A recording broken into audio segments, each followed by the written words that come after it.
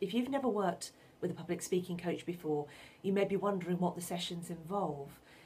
You may be imagining that it's just like at school where you're made to stand up the front and recite something until it's perfect and then I'll point out everything that's going wrong.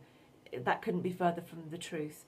The majority of my work as a public speaking coach is listening to my clients, and you'd be amazed at how much my clients give away, both about the nature of the issue they come to me with, but also the answer.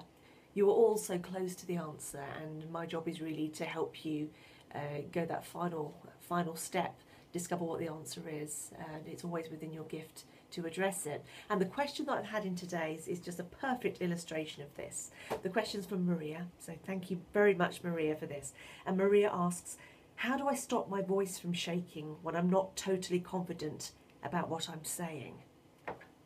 Okay, Maria, fantastic question. So you've identified that your voice is shaking, and it's shaking when you're not fully confident about what you're saying. Now, Maria, I know you a little bit, but I can't read your mind, so I'm going to take an educated guess based on my experience of what's going on here. You're not confident about what you're saying, and that's triggering a shaky voice for you. And I would venture that perhaps you hold an unconscious belief about yourself that you have to be right all the time. Now, we all store unconscious beliefs in our minds that we have picked up along the way, usually in childhood. And beliefs can be right and they can be wrong. And if we store an incorrect belief in our unconscious mind or an unhelpful belief, we can carry that through into adulthood, and it can make itself known at times when it's not helpful to us. Now, something may have happened to you, Maria, in the past that has made you believe that unless you're right about something, you should be quiet.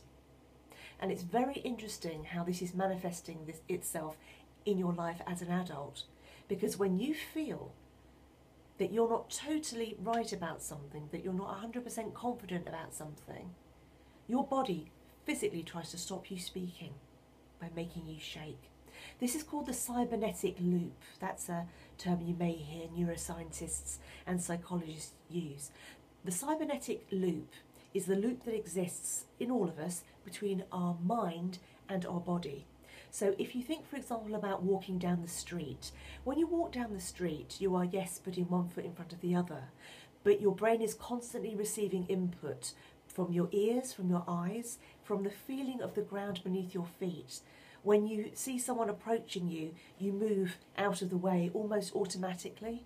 That's because there is a loop of communication happening between your body and your brain that enables you to walk down these streets without fear of road rage because you know what to do when you encounter somebody else walking along the pavement. Your brain automatically talks to your body and decides what to do. And we can use this to overcome this problem that you're experiencing at the moment.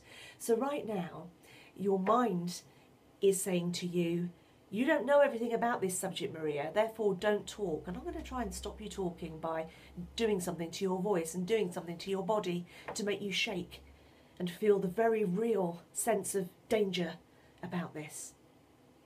So what we need to do is challenge that thought in your mind. We're going to challenge that belief. So we'll just start by thinking, is this true?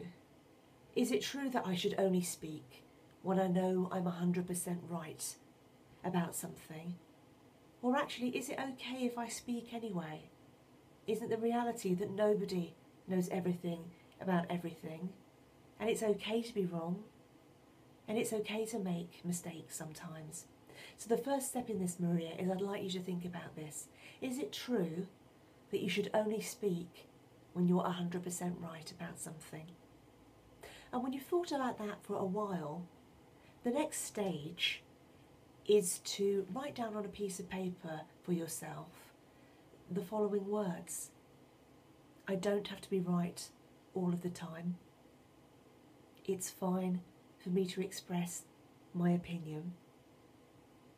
Other people value my unique experience of the world.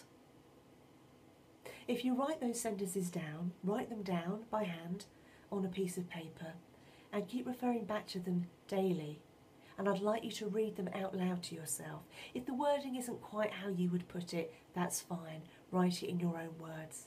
The important thing is that you come back several times a day, perhaps when you brush your teeth in the morning or when you brush your teeth again in the evening, and read those sentences aloud to yourself, basically so that you get into a routine of reading them to you. So what we're doing here is we're going to try and challenge your unconscious belief that isn't serving you very well when you're speaking, and replace it with a fresh belief that it is okay to speak even when you're not 100% sure that you're right.